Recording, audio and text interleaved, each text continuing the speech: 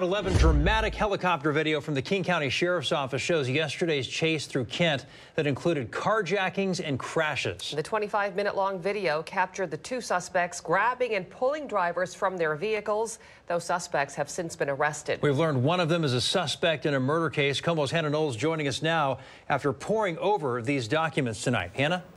Yeah, Mary Preston, this video, it is wild to watch. I'll dig into those court documents that you mentioned shortly, but first I want to break down this chase that you see here. 2 carjackings and several crashes. Take a look.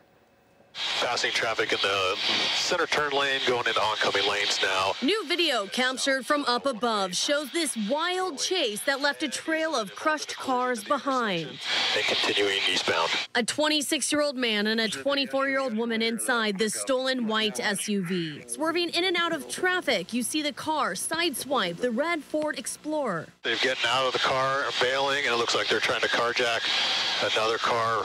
The 2 suspects jump out and pull the driver and passenger out of the car at the intersection before the man takes off. The woman he was with stays behind. He raised it up and said, "Get the out or die." And so I did. I went to step out, and he grabbed my arm and threw me on the ground. Following from up above, the next carjacking takes place just minutes later. Gary 1, he's carjacking a second vehicle. The 26-year-old man jumps out of the red car and violently tears the woman driving the blue SUV out from behind the wheel.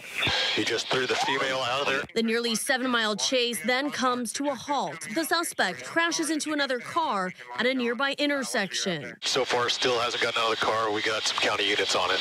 You see his hands in the air as officers surround the vehicle. The suspect is eventually arrested, leaving victims trying to sort out what to do next. I'm just curious what's going to happen now, like who's responsible for my car.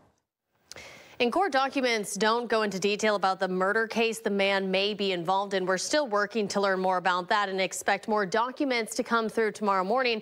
Now, both are facing possible felony charges. The woman was booked for possession of a stolen vehicle, while the man was booked for eluding possession of a stolen vehicle, robbery, and hit and run. In the studio, Hannah Knowles, KOMO News. Frightening video, Hannah. Thank you. According to the Puget Sound Auto Theft Task Force, reported car thefts were actually down last month. Its report for January shows 544 reports of stolen vehicles in Pierce County, with nearly 1,400 in King County. That's an average of more than 62 thefts every day. Statewide, there have been nearly 3,200 vehicles reported stolen so far this year, and that's down 21% compared to a year ago.